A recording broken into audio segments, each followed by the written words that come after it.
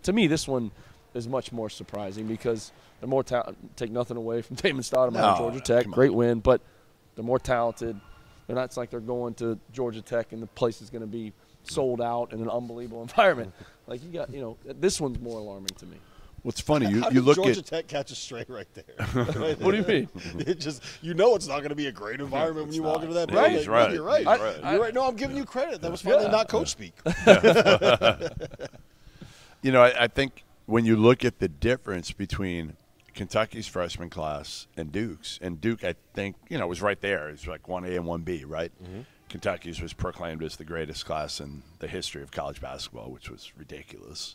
But again, there's a big difference right now. Like if you're looking at those two classes, you're like, I'm taking Kentucky's all day long, and we haven't even seen Aaron Bradshaw yet because of Reed Sheppard and Dillingham. They're both impact guys. Haven't really seen a lot of that from Duke's freshman class right now, right? Sean Stewart doesn't really play. My boy T.J. Power starting to play a little bit, but the two guards, McCain and Foster, have kind of been like, okay, Foster had his game. Obviously, we know in Chicago he had his one game. Other than that, hasn't done a whole lot. Well, McCain's been pretty good. We knew as soon as he went off in the Champions Classic, we were never going to hear from him. Because that happens. That's what happens in the Champions Classic. People. So I guess with Duke, it's, okay, they lost Proctor tonight after 1 minute. But honestly, is that such a big loss with the way Proctor has been playing? No. Not when you have Jeremy Roach, senior, all-league caliber guy. Not when you have Jared McCain. Not when you – well, it shouldn't.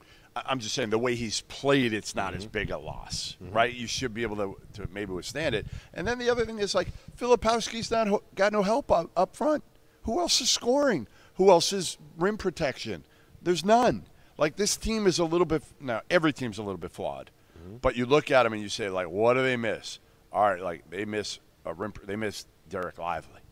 That's who they miss because they started Ryan Young alongside Filipowski tonight. Ryan Young should not be starting for a team that we're talking about winning a national title. No disrespect to Ryan Young. You're a great backup. Mark Mitchell, in the second half, Duke comes all the way back. They're down by double digits. It's tied at 62.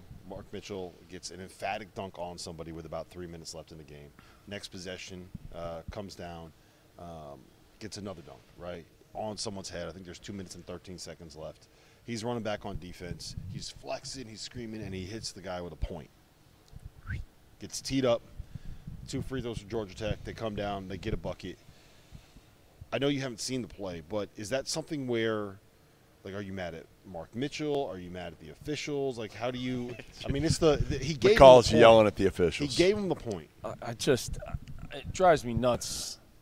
The rules, or we're trying to take emotion and passion. I get when you're being flat out disrespectful, or you bump into someone, or you stand over him. You stand over him, and you're taunting him, and you're pointing in his face. But to give a technical foul to someone that's playing with passion and emotion in a tight game when it means something, I think it's ridiculous. Completely horseshit. I think it's horseshit. I'm not mad at my player at all. Yeah. I'm high-fiving him for playing with passion and emotion in an important game for our team and our program. I can't stand it. Trying to give out technical fouls for playing hard. It's college basketball, That's too. college basketball. Right. That's what we want. That's what we want. Like, think about, like, the old NBA. There used to be fights. I know. Everybody be excited, and it's entertaining. Like, I'm not saying to swing. Like, what was the best part tonight? Watching Vlad Golden, right? How much emotion did that kid play with? They could have given him a technical foul. Yeah, probably. Because it's the same thing. Now, did he point it at him? No, but he flexed. Yes. They could have given him a tech. And I just think it's trying to take that piece of the game away. Well, here's I the one. think it's wrong. I think it's wrong. Here's the other one I got for you. Anytime anybody, doesn't matter who it is, Brian Greenlee did it about 4 times tonight. They score in the paint, they go through somebody, they give them the "you're too small" celebration, right? I'm not a big fan of that one. I know, but at what point is that going to start getting called? It's going to be a tech. What's the difference That's between a tech. going like this, looking at someone and doing this, and going like that after you dunk on someone's head? There is no difference. Or on the head. Yeah, or like that. Like why is this stuff? You know why? Because that referee might have been working in L.A. the night before, and tonight he's in Boca or something. It's inconsistent too. It's inconsistent. Yeah, I understand what the rules are. This isn't the NCAA tournament, right? You're not being evaluated on every single call that you make. Totally. And even if you are evaluated, like, that's something that honestly from the top should be it should be loosened. And look, here's the other thing. When we make points like this, I think what we've seen with the charge rule this year and how that's been changed. Do you know how much better college basketball so has much been better. when you don't have 6 times a game, somebody standing in front of someone, falling over, and getting a whistle? It makes How many times have we seen this year? I don't think I've seen an Live. offensive foul. Have you seen one live?